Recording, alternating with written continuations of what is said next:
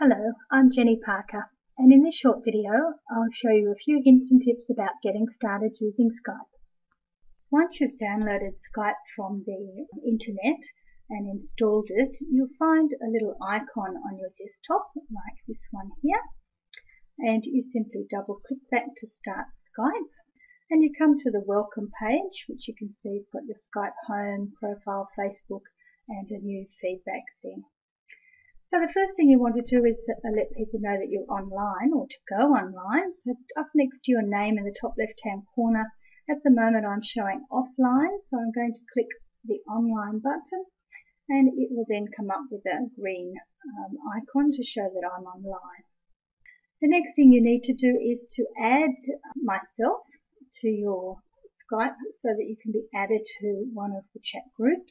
And of course you can add anyone else you like to your Skype so you can chat with them as well.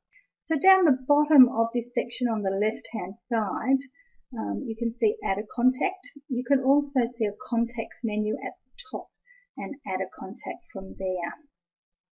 You simply type in the Skype name of the person. If you don't know their name, you can do a search on their email or their full name.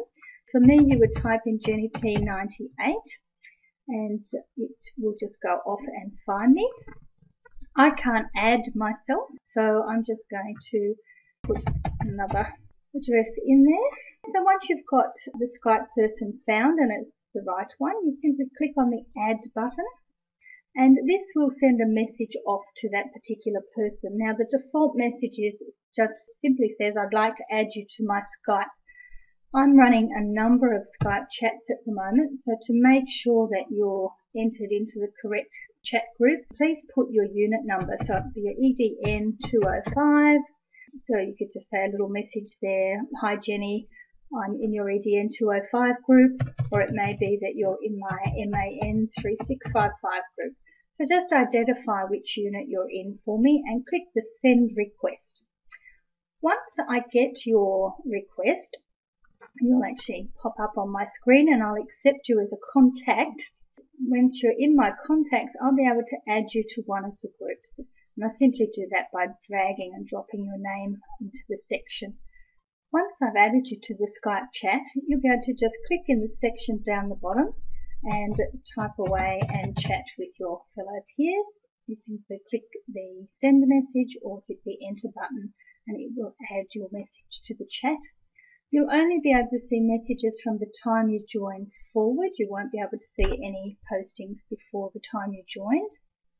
As you start adding people, you'll find that your chats will build up and it might become a bit hard to find the actual group chat. In the beginning, when it's the only one, that's fine and relatively easy.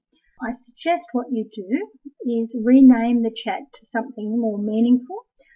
You can see on mine I've called it EDN 205-2011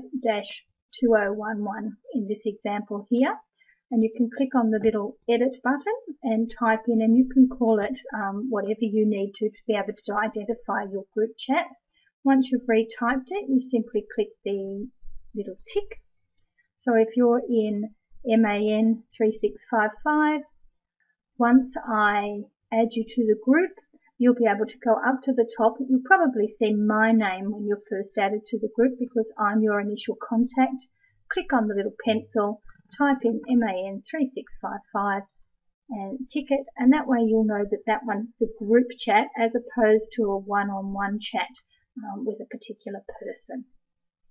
To see who else is in the chat with you, you can see the list of names across the top.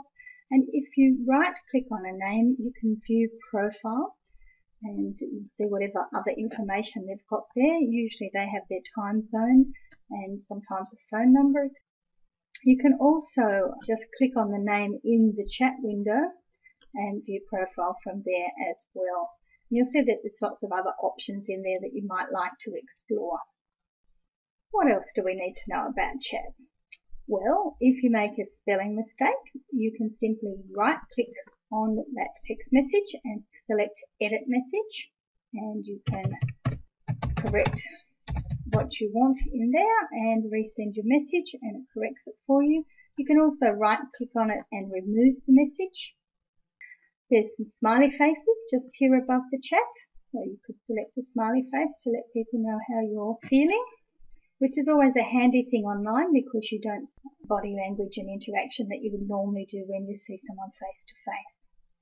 The other thing that you might like to do is to turn off the sounds. When someone posts a message, you get this little bing, and that can sometimes be annoying. So up on the Tools menu, if you select Options, Sounds, and in my case it says Enable All Sounds because I already have them muted.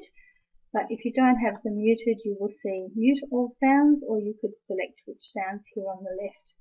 I just mute them all so that they don't annoy me through the day. I think that's enough to get you started.